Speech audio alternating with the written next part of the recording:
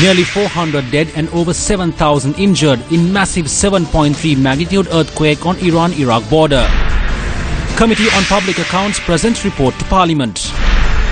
Former President's Chief of Staff Gamini Senarath and 2 others remanded. Kerosene oil mixed into petrol bowser. Racket exposed. PAFRL addresses letter to Speaker to obtain affidavit for dual citizenship verification.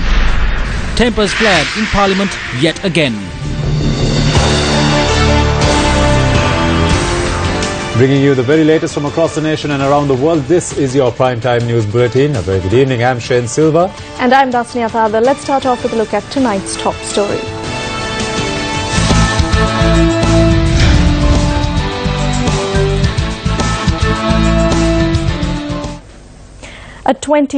At 21:18 local time, a 7.3 magnitude earthquake struck the border region between Iraq and Iran, killing at over 400 people and nearly 6,500 are said to be injured. An Iranian aid agency said 70,000 people need shelter after the quake, one of the largest this year. The U.S. Geological Survey reports yesterday's powerful quake hit close to Halbaja, southeast of Suleimania, a city in the semi-autonomous Kurdish region of northern Iraq. The quake struck in a relatively shallow depth of 23.2 kilometers and tremors were felt in Turkey, Israel and Kuwait. Iran sits across major fault lines and is prone to frequent earthquakes. At the location of this quake, the Arabia Plate is moving towards the north with respect to Eurasia Plate. The 2 plates converge along a northwest striking plate boundary in the general vicinity of this quake, driving the uplift of the Sargos Mountains in Iraq. Most of the victims are believed to be in the Iranian town of Sarbol-e-Zab. Mosques in the city have been broadcasting prayers through loudspeakers. Iranian media said rescue teams deployed in the area amid fears the death toll will rise. According to local Kurdish media on the other side of the border, Suleimania officials declared an emergency to assess the aftermath of the quake. Sunday's quake is the deadliest to hit Iran since 2012. We now recall one of the worst quakes in history, which triggered the deadliest tsunami that swept across Asia. The epicenter of the earthquake, 26th of December 2004 at 6:58 am local time, struck off the west coast of Sumatra, Indonesia. The shock had a magnitude of 9.1 to 9.3 and occurred at a depth of 30 kilometers below the sea floor. It took 2 hours for the tsunami and 226,000 people died. On to another story that made the headlines tonight. Now, the People's Action for Free and Fair Elections, or PAFRL, has requested Speaker Karu Jayasuriya to verify the citizenship status of all parliamentarians. In a letter to Speaker Karu Jayasuriya, PAFRL Executive Director Rohana Hettiarachchi has called on the Speaker to obtain an affidavit from each Member of Parliament affirming that he or she has no status of citizenship in another country. PAFRL notes that following the court ruling on Geeta Kumarasinghe, a large-scale social discussion and equally serious suspicions have emerged among the public about the citizenship of other Members of Parliament. The letter notes that the Control of Immigration and Immigration had revealed to PAFRL that no other member of the present Parliament, excluding Geeta Kumarasinghe, had dual citizenship certificates issued by the department. The letter concludes by calling on the Speaker to obtain affidavits in order to dispel social suspicion and to protect the honour and dignity of all members of the Parliament. The Committee on Public Accounts presented its report for the year 2015 to Parliament today. The report assesses the financial activities and performances of public institutions, provincial councils and local government authorities. Honourable Speaker, I hereby submit a third report of the Committee on Public Accounts at the first session of the 8th Parliament. This is the first time in the history of this Parliament that the Committee on Public Accounts, consisting of 25 members including myself, is presenting reports to Parliament on all institutions that should be summoned to the committee. 31 reports have been submitted in Parliament chambers since 1978. These 31 reports covered 410 institutions. At present, the Committee on Public Accounts needs to summon 831 institutions each year. As we discussed previously, the Ministry of Finance has also focused its attention on the matter. The Honourable Minister and the Secretary has assured that they will take steps to look into these reports in the future. Therefore, I take this opportunity to congratulate you on this. UPFA parliamentarian Bandula Gunawardena raised questions in Parliament today regarding the underutilisation of funds allocated through the budget. If you cannot utilize the 20% of the 792 million allocated through the budget proposals, then it goes to say that the entire cabinet is inefficient. Now, a separate committee of Manu Tittawala has been appointed to examine this budget. Who is Manu Tittawala? Is he a government servant? The people should know how this is happening. A person in the private sector is the chairman of the government's budget implementation unit. Who is Manu Tittawala? Is he the permanent secretary of the Ministry of Finance? Foreigners are appointed and then they run away after stealing. Then a bond tax is imposed.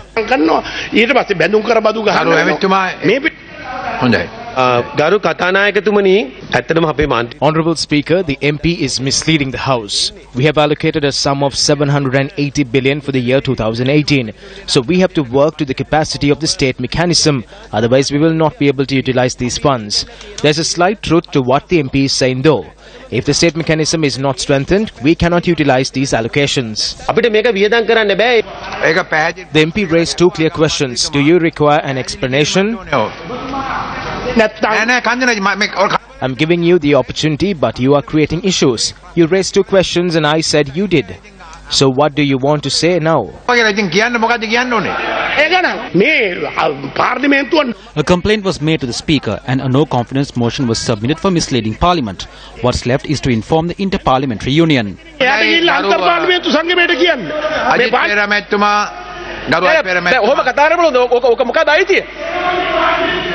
ඔය කලින් ආව කියන එක නෙමෙයි හරිද ඔය කරන වැඩේ ඔය කරන වැඩේ හරිද මොකද්ද ස්ථාවරණියක මොකද්ද ඔය කරන වැඩේ එහෙම මේ ජේෂ්ඨ කමඩ මේක භුක්තියට සයි වෙන්නේ නැහැ ඔය පඬිතුකම නැති කරගන්නෝ බොරු කරාම කියන එක නෙමෙයි මන් තුමා මොන ස්ථාවරණියකද ප්‍රශ්නයක් ඇහුවා උත්තර දුන්නා බාර ගන්න වාඩි වෙන්න මොකද්ද ඔය කරන එකේ තේරුම ගරු කතානායකතුමනි මෙතුමා විශේෂද මොකක්ද මේක අමුත්තක් තියෙනවා අමුතු කරන එකට පත් වෙච්ච නේද මේ ස්ථාවරණියක අමුතු අපි පක්ෂ නායකයන් කතා කරගමු මෙතන කතා කරමු නොමගේ ඇහුවා හරි නැතුව හරි ප්‍රශ්න අහන ක්‍රමයක් තියෙනවා ඒ ක්‍රම වේදයක් තියෙනවා ඒ ක්‍රම වේදේ වැඩ කරන්න අපි ඉදිරි වැට්ටිය කරමු ගාන මන්ත්‍රීතුමාලා කරුණාකරලා වාඩි වෙන්න හරි අමුතු ජාතික ප්‍රතිචාරයද. We now hear some of the views expressed on the third day of the debate on the second reading of the 2018 budget in Parliament. In 2012 and 2013, it was at 6.7. By 2016, the poverty index had reduced to 4.1. Honourable Speaker, when we received independence, we had a surplus of funds. But today, after several political parties have governed the country, we have amassed debt amounting to 7,000 billion. As a result of the war, our country lost $400 billion. This was not caused by the war. Even prior to 1983, there was no major development in the country. Last year, the Prime Minister who sits next to you noted that 43% of the population makes less than $2 a day. Uva, where there was no war, had more poverty than the North, where the war was raging. So who has caused the most harm to the people? Rajapaksa took loans and stole. You are also taking loans and stealing. There is wastage. While you are talking about a blue-green economy, the President has said that the blue rogues are hiding in the Green Ministers' homes. So your government is not clean and pure. According to his analysis, the world is full of poverty. Not a single economy has solved this. It is against such a backdrop that Minister Mangala Samaravira has presented this budget. Even if the god Sakra rises from his throne, it is possible that we may not receive instant solutions to these problems. Poverty is a major issue in every country in the world. We faced 2017 amid many challenges, including floods and drought. In 2017, the loss incurred by the CEB amounts to 31 billion. The loss incurred by Sri Lankan is 6 billion. However, 33 of the 55 state enterprises made profits. We must mention that too. Through his blue-green budget, Minister Mangala Samaravira has made many financial allocations for the program to move towards a green era. There were criticisms regarding a telecommunications tax and an increase in prices. However, he has noted that the tax will not be imposed on consumers using telephone services. Many views were also expressed of the 20-cent tax on bank transactions. On that matter too, he has said very clearly that this will not affect the consumer. There are banks which are reaping massive profits. It is through this that the financial allocations are being made. I am saddened due to a single proposal. There is no way that I can agree with the concession given for beer. The statistics that have been given to the finance minister are completely false. The statistic that 49% consume illegal liquor is false. I have the data with me. The NATA organization is also carrying out research. In a few days, I will prepare and present the correct data. However, according to data and statistics we have received from the police, the excise department and the divisional secretariats, the consumption of illegal liquor has declined. We now cross over to Ramesh Irugal Bandara, who is at the newsroom for one of tonight's headline stories. Welcome to the Newsfirst newsroom. Tonight we are going to be talking about this Act number 43 of 2011, revival of underperforming enterprises or underutilized assets. Through this act in 2011, 36 privately owned companies were taken over by the government. The people that opposed this bill are today in the government. Now, through the 2018 budget, Minister of Finance Mangala Samarawira suggested something that would do away with this Underutilized Assets Act. The debate is now continuing in the mainstream. The first shot was fired by SLFP Member of Parliament, Minister Mahinda Amarawira. Let's listen to what he had to say in Parliament today. It was headlined in the papers that the Sevanagala Sugar Company will be returned. I do not think we can agree on that. I inquired from the Minister of Finance. There are items you cannot cover up in budget proposals. If there are any issues, they should be resolved. If there are mistakes in the order papers, those should be corrected. But any state-owned company cannot be handed over to a private owner. If a state-owned entity is to be operated by a private company, the handing over process should be done in a transparent manner. That is our stance. As ministers of the SLFP, it is not possible for us to object to such a decision within the cabinet. Now that was the view of the Sri Lanka Freedom Party. What does the United National Party have to say about this? State Minister of Finance Eran Wickramaratne spoke to Newsfirst about this. The act that was brought in by Mahinda Rajapaksa was completely wrong. It discourages investment. Will this act release all the entities taken over by the previous government? We will do it if we can. I do not know about that. We have asked the officers about the practical aspect of this report. Certain parts are covered by the law. There is no review with regard to that. No, that is there. Certain things are given to the Board of Investment if there are investors from the private sector. When things are done in a proper manner, certain people will try to interpret this in different ways. Here the policy frame is wrong. The policy is wrong.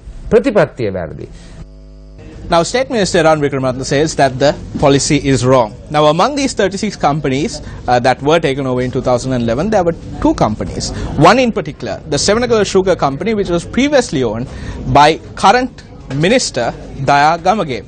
We have with us tonight Faraz Shaukat Ali, who wrote a brilliantly worded article in 2011 regarding the Sevanagala Sugar Factory and how it was initially given to Daya Gamage in 2002, if I'm correct. That's right. How did this transfer took place for us? Well, they had a tender process, but sadly the technical evaluation committee of 5 people consisted of 3 people who were politically connected to the United National Party, and none of the members, either the 3 or the other 2, had any expertise in this industry. Okay. And certainly there were no members from the Sugarcane Research Centre. And during the bidding process, there were several offers, one that was much higher, but they didn't have a bid bond, and so they were knocked out, and the award was made to Daya Apparel Exports, okay, in conjunction with a foreign company. Which is owned by which is connected to Minister Daya Gamage. The final price which he bid and which it was awarded to him at was 550 million rupees. Okay. Now, there was a problem with this. There was some controversy because the government valuer had placed a valuation of 1.2 billion rupees on the value of the Savanagala Sugar Company. This was based on the fixed assets methodology of calculating the gain. However, the TEC, they actually resorted to the services of a private bank, and the valuation then came out at just 481 million rupees. Now, if you look at the fact that it was finally awarded at 550 million, this is a significant loss to the state. However, on top of all that, during this controversy, it emerged that the assets of this sugarcane factory, the Savanagala Sugar Company, they had fixed deposits of 307 million, another 150 million in equipment, and also around 120 million in receivables from their suppliers and so on. So does it mean that Dagamage profited out of this transfer? Well, put it this way, Ramesh, they had assets worth 577 million rupees, right? And they paid 550 million. Okay. On the face of it, they would have profited by, they would have had an immediate gain of 27 million rupees. But if you consider the fact that the government valuer had valued this business at 1,200 million or 1.2 billion with a B, billion rupees, then the 550 million seems to be the deal of the century. So it's another transaction similar to the bond scam that we are... Yes, and I would aver that this transaction, because it happened so far back in time, actually perhaps surpasses the so-called bond gate scam. Right.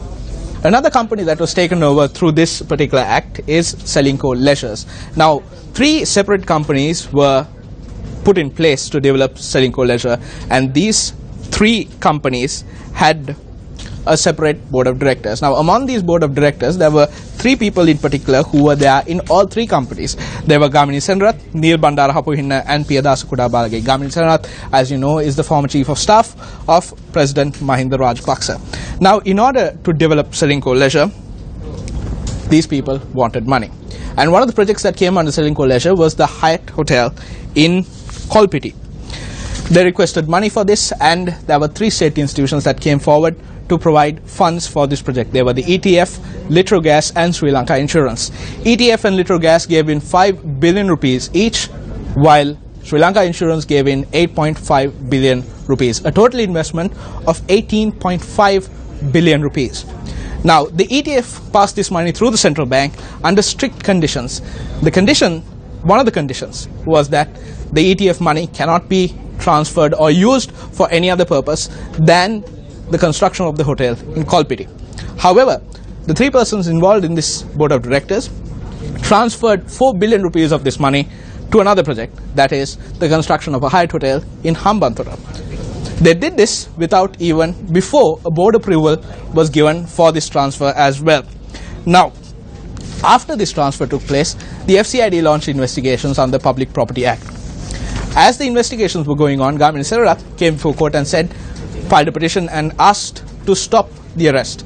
The magistrates court recently said that they cannot do this, and they allowed the investigations to go ahead. And eventually the FTID investigations led to warrants being issued against the 3 persons that I mentioned. Finally, Gamini Senrath and the 2 other persons surrendered to court, and then they were remanded until the 15th of this month.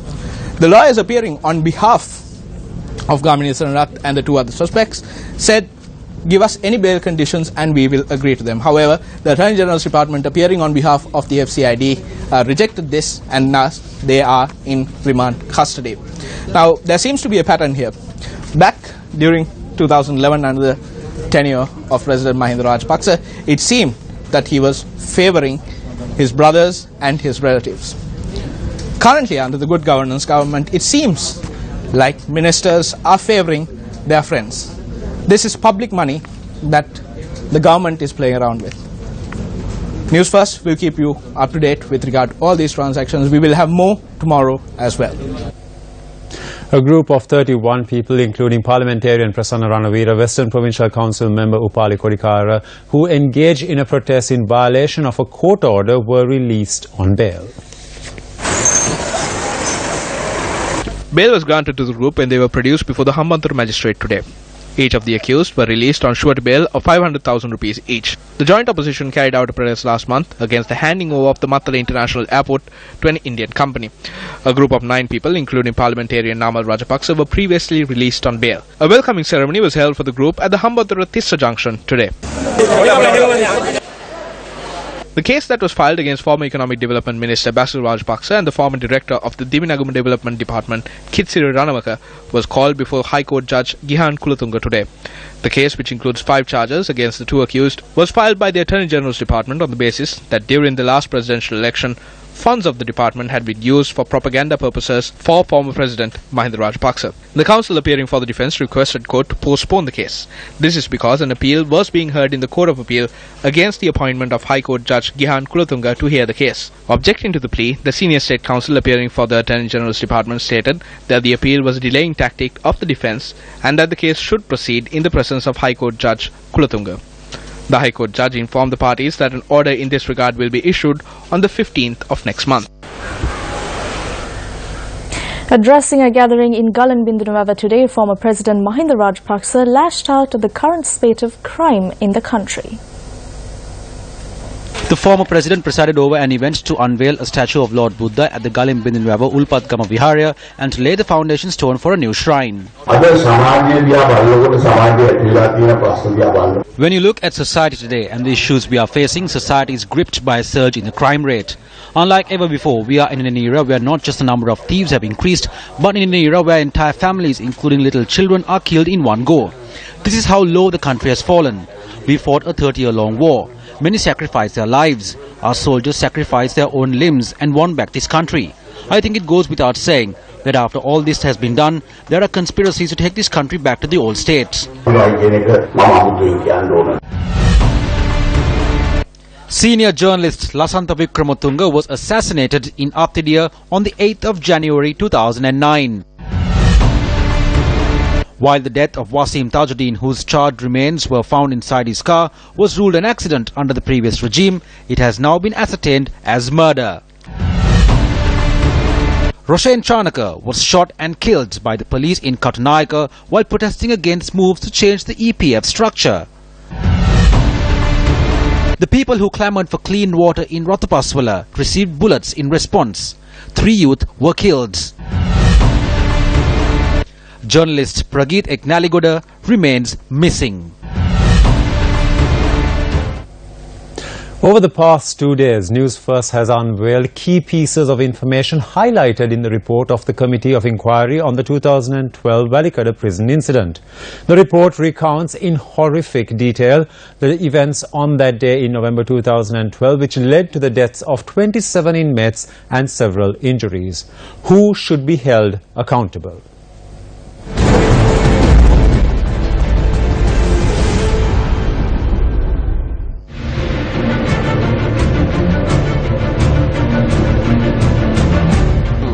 දෙකෙන්ම දැක්ක දේ තමයි ඒ තුෂාර කියන සිරකරුවට වෙඩි තියෙන එක. මං ළඟ හිටියේ. ඔව්ව ඇදගෙන ගිහිල්ලා ඔව්ව බෙල්ලෙන් ඇදගෙන ගිහිල්ලා මේ ඉන්නේ බහන්ඩේ කියලා ඇදලා ගත්තේ. කවුද ඇදලා ගත්තේ? මද්ද්‍රව්‍ය කාර්යාංශයේ රංගජීව කියන ඒ මද්ද්‍රව්‍ය කාර්යාංශයේ නිලධාරියා.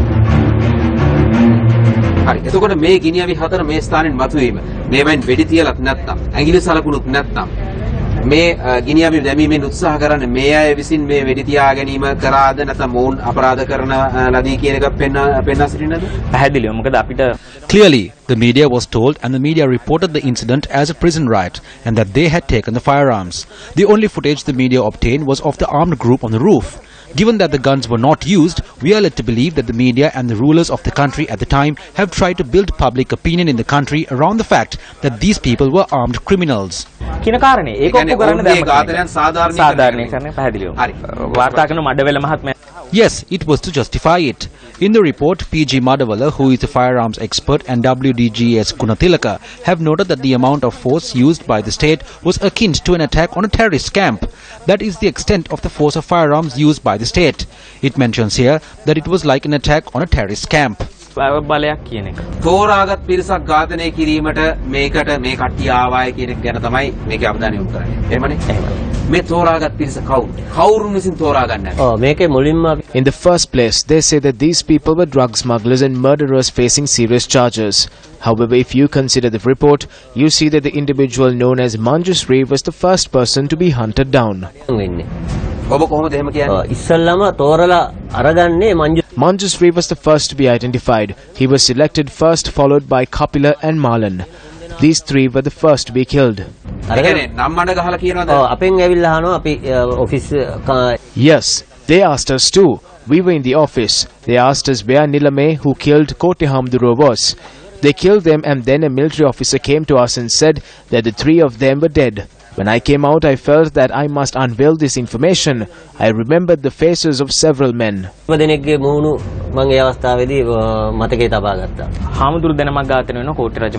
monks were killed purportedly over a sword at the Kote Rajama Viharya. Several months later, the museum, which was in a high security zone, was broken into and about 8 or 9 ancient swords were stolen along with about 200 other artifacts. The chief suspect from among the two was Harshamani Kirti Manjushree, alias Manjushree Nilame. He was asked what had happened and why he did this. He had said he could not answer at the time, but that he would make a full confession during the trial. So a serious suspicion arises as to whether he was going to expose another person over the theft of the swords and artifacts.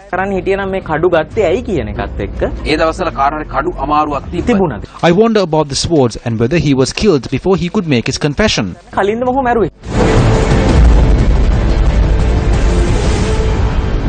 Convening a media briefing in Colombo today, the National Chamber of Commerce commented on the 2018 national budget proposals. We are very happy to note that the encouragement given on the policies decided by the government for improvement of the national economy. But we really wanted the policies and not merely, a budget should not confine only to social benefits. But we see that in this budget there is a certain emphasis on the national policies that which the government is embarking on, and we are happy that this kind of policies have been articulated and they are trying to implement it within the next year. But what we have observed in the recent past is, as National Chamber, the certain amount of policy inconsistency in the revenue stream of the government. There again, the expectation of the business community was to have a consistent mid-term policy on government revenue streams rather than short-term ad hoc revenue policies. There are huge amount of proposals. These proposals, some of the proposals are getting repeated over a period of time. Sometimes you see one window for BOI and other kind of the enabling environment that has been repeated maybe once or twice or maybe 3 times. But the most important thing is going to be how we are going to implement those. Since there are a huge amount of proposals, then we need to have some amount of monitoring. We need to have some amount of scorecard coming through. We need to get the progress open to the economy, and then we can also support. The United Nations Development Programme put out a media release this evening announcing that Norway was extending a partnership with UNDP Sri Lanka to support resettling communities. UNDP Sri Lanka Country Director John Sorensen and the Ambassador of Norway to Sri Lanka signed an agreement for a 1-year project with a value of $1 million. The project will support 550 families as direct beneficiaries in the Jaffna district with an emphasis of the Mailidi Harbour areas. The aim is to create sustainable living opportunities and by strengthening institutional capacity of the Tellipale DS division of the Jaffna district. Making the illustrated headlines tonight, this is our resident cartoonist Asanga Lagdo Hetty.